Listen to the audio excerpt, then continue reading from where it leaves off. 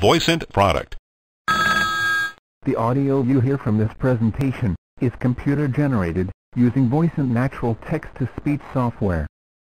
This demo shows ways to create your audio messages. You can use pre-recorded audio for fixed content in the message. There are basically 4 methods to create audio files.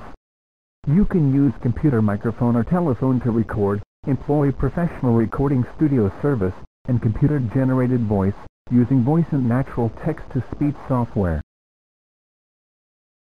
In this demo, we'll show you how to create an audio file using Voicent natural text-to-speech software. Copy-paste the text here.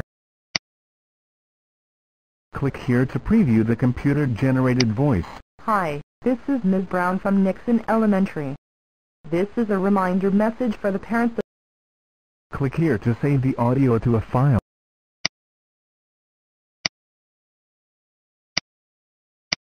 You can use Microsoft Windows Explorer to find the audio file.